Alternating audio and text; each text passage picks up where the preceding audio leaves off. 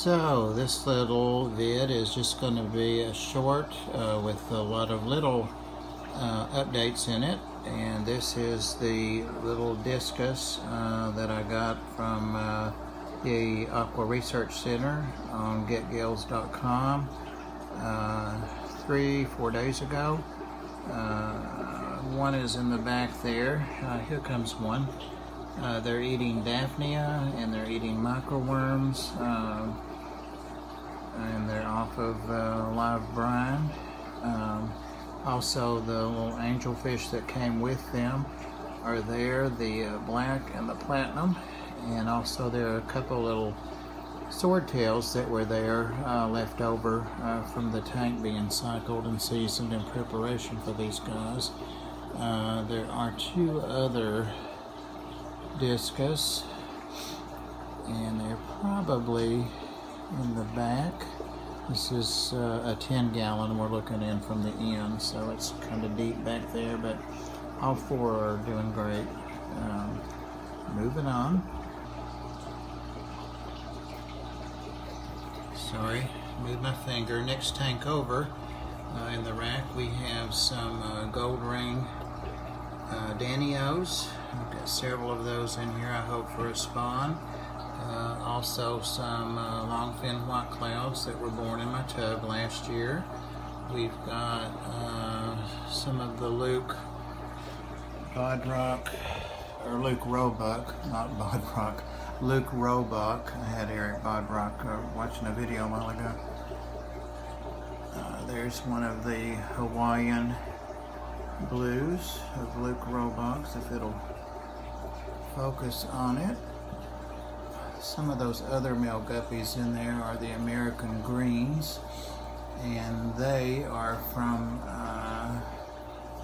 BAM Aquatics, from Rick, and they were fry. We did a little swap a couple months back. I've got to get in and sort these guys out in here now that the greens are mature.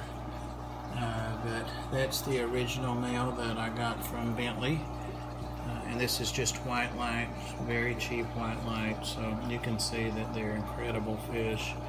That's the original little male that I got from Bentley, and there were 4 females that grew out, and there's the other male that grew out. So those are absolutely stunning fish, and this little cheap camera is not doing them justice for sure. Moving on. I don't think I've ever even shown this tank here, which looks a little dark right now, and the fish are going to be skittish. They're expecting me to feed them, and I'm not feeding yet. But these are just some rock crevenses here.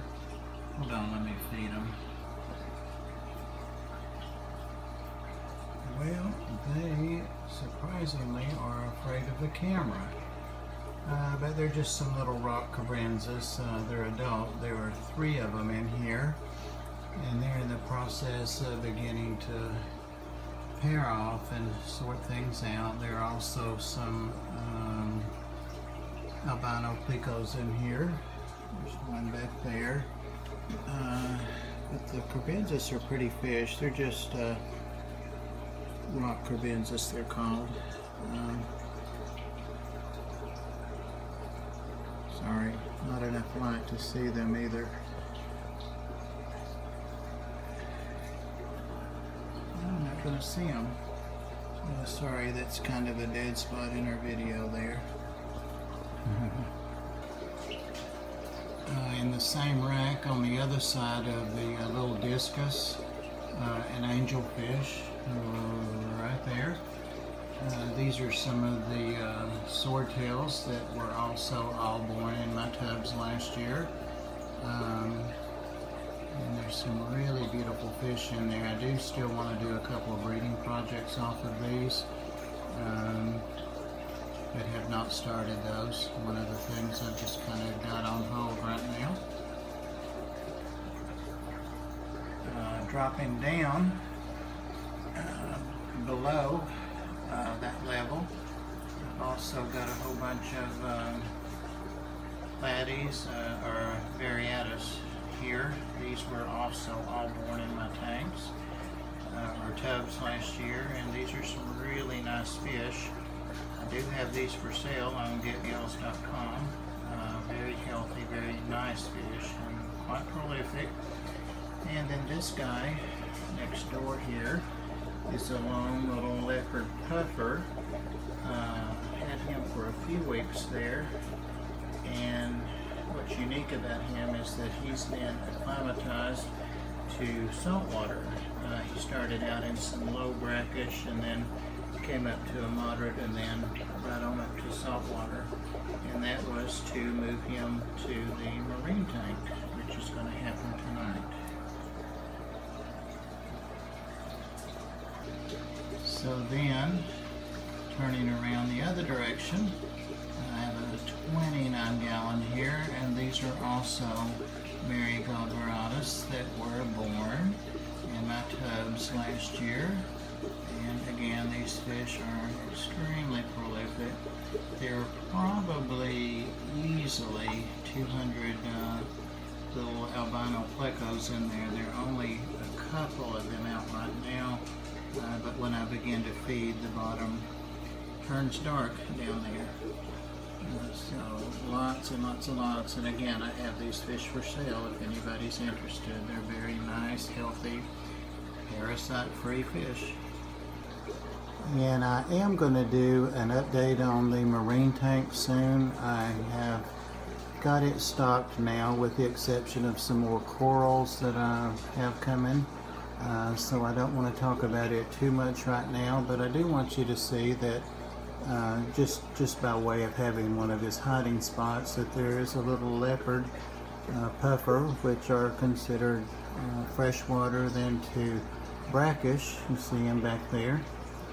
He's about twice the size of the one I've been acclimating. I got this one at a local fish store, already acclimated to salt, so he's doing great in the tank. It's kind of cute. The other two puffers, well, in fact, she's back here by him.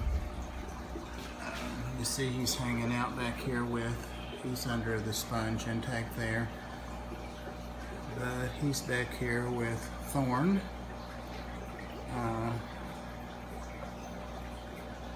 A puffer, a little box puffer, and they're big buds. And then Melon is the dog-faced puffer. And yes, I do have some fish to unbox over there, but I'll include that in the next video. Thanks guys for watching.